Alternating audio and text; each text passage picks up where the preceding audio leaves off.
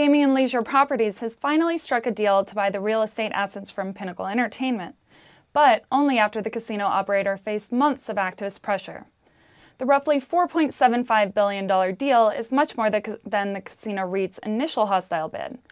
Gaming and Leisure unveiled a $4.1 billion bid in March, but earlier this month hiked that bid to about $5 billion.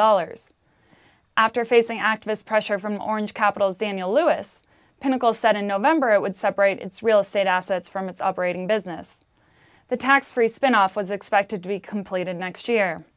Instead, Tuesday's deal will supposedly create the third largest publicly traded REIT in the U.S. Gaming and Leisure will gain 14 properties in 7 states from Pinnacle, putting it in an even greater position to pursue even more properties. In New York, I'm Sarah Pringle, and that's the Deal Report.